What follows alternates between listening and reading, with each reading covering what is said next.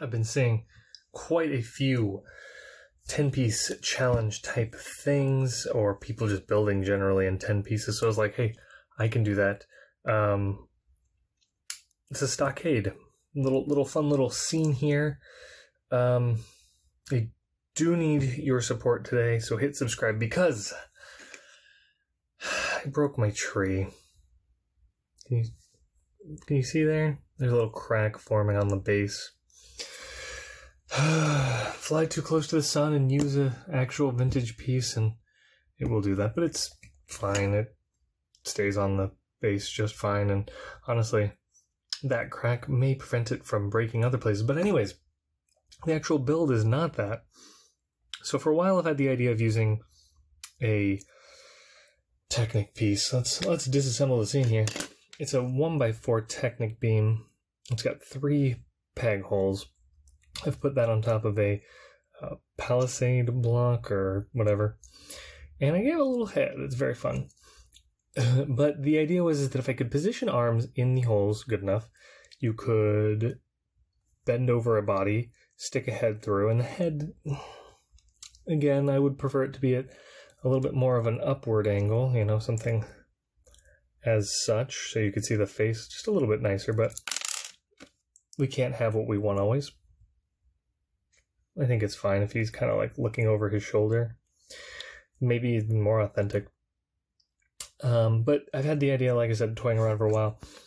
There were a couple different variations that I kind of like worked through that didn't quite work, but this is definitely version 1 of the idea, so we're gonna continue to flesh it out. Basically, we've just got a legs, and they're on a jumper because of the spacing there. If you hold it at the right angle, you can barely even see the jumper, so I'm not concerned super about that. You could also build the gallows on a jumped area. So because of the way it is, you wouldn't notice much, honestly, if the jumper is not there. As long as this is halfway back, this can go up that plate or down, and it's not too noticeable that it doesn't line up perfectly. I think it does work really well with the one plate, but if you were to put jumpers forward, backwards, one plate level, and then the gallow, the Technic beam, it would work really well.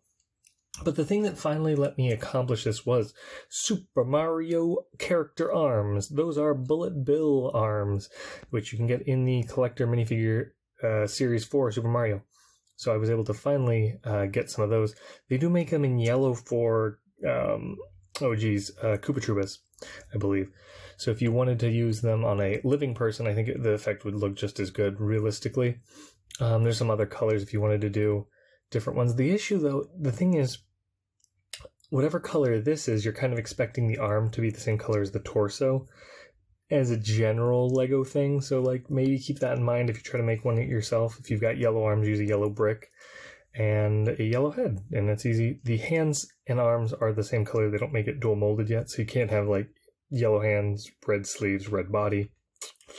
A little bit of a loss, but not a big deal.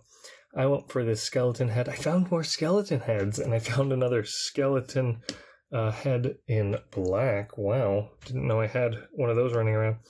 And then one more skeleton for the Undead Horde, if you're interested in that. This one got a little fox head on, so very nice.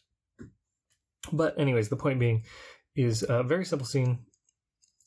I mean, from other angles, it's not nearly as good, but if you were to put this this way, especially in front of a building, I think that's not a terrible look. And I've even decided to incorporate a stockade in front of my in my town, my little town. So this is going in the Making a Town playlist, I'm sure, but it's just a little fun version 1 vignette, a slice of life from medieval Lego world. And I've talked about all the design choices I've made at this point. It's 10 pieces, so yeah, that's it, guys. I'm interested to hear if you guys can come up with some better plans. There's other types of arms on Technic pins that I could use. I could also perhaps try something tricky to get the head to just prop up just a little bit. And The only other thing that I kind of really thought would be nice is if I had a classic no arms minifigure torso. First of all, there's only a stud on the top, so you can hide it a little bit easier than the long neck of a armed figure. And then there's no arms on it, of course, so the arms would be assumed to be this, but then you would need the matching color to the arms, and I don't know if they even make that torso in white. They do, right?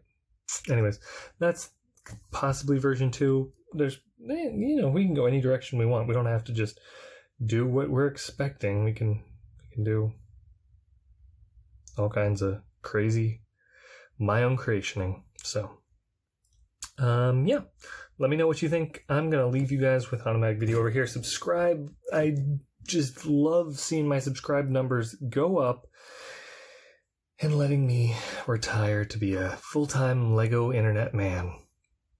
That's the dream.